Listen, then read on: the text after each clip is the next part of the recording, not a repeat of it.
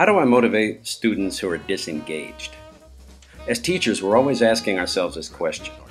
Often the disengaged student may be very bright, just unmotivated. Here's the latest research distilled into a single acronym. PEACE. You know, like peace, man. PEACE stands for Praise Students Sincerely. Find the positive aspects of their behavior and performance. You can always find something positive to address, even if it's simply that you can see that they're trying. Engage and exemplify.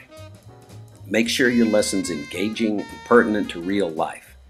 Model the kind of motivation and critical thinking that you would like them to engage in. Ask open questions in order to get them to express themselves. Really listen to them and reflect for understanding. Paraphrase what you think they're saying to be sure. Then they'll feel heard and understood.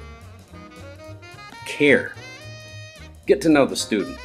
By showing them that you enjoy teaching them, you're motivating them to learn. Students learn so much more from teachers that they like and respect. Empathize with how they may be feeling.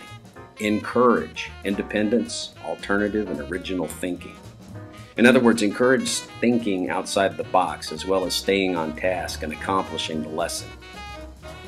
By following these guidelines, you'll be on track to motivating that student who just doesn't seem to want to get it.